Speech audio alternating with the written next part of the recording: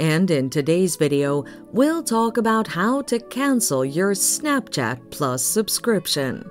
Watch until the end to learn the simple steps to do this. So, how can you unsubscribe from Snapchat on your Android phone?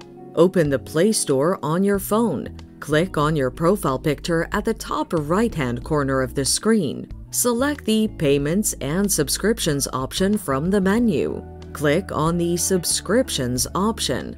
Click on the Snapchat Plus button. Select the Cancel Subscription option and follow the on-screen instructions to confirm your cancellation.